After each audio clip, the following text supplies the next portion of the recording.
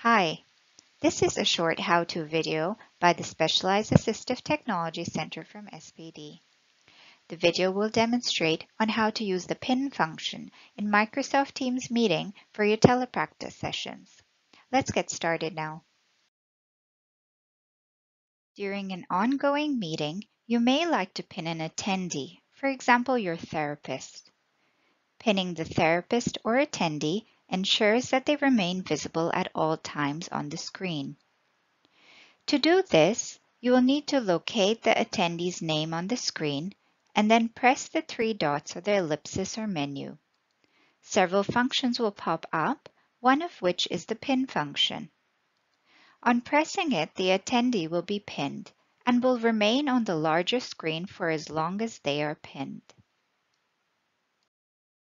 When using the Teams meeting on a tablet or phone, an alternate way to pin is to long press the photo of the attendee you wish to pin.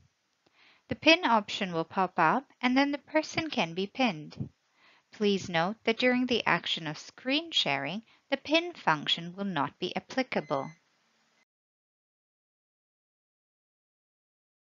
You can unpin an attendee or the trainer by redoing or undoing the same action and look for the unpin function.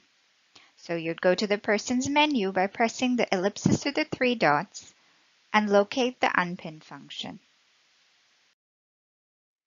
The pin function is most useful when you want to view only one attendee, such as your trainer, but there are more than one attendees present. To do so, you will locate the picture of the trainer or any attendee you wish to pin. Go to their menu via the three dots or ellipsis and then pin the picture. The attendee that was pinned, such as your trainer or therapist, will always be in view as a larger picture, even when the other attendees are speaking. You may be required to pin more than one attendee during the telepractice session, for example, if you need to view two trainers. For this, after you have pinned one attendee, open the participants list, locate the second attendee you want to pin as well, and left-click on the ellipsis or the three dots to pin them. Both the attendees will remain as larger pictures during the rest of the session unless you unpin them. When there is a need to pin the trainer and their extra camera, you can repeat the same action as we just did. In this case, you will pin the pictures of the trainer or therapist as well as the picture of what their second or extra camera is showing. In this picture, you can see the extra camera is showing an iPad.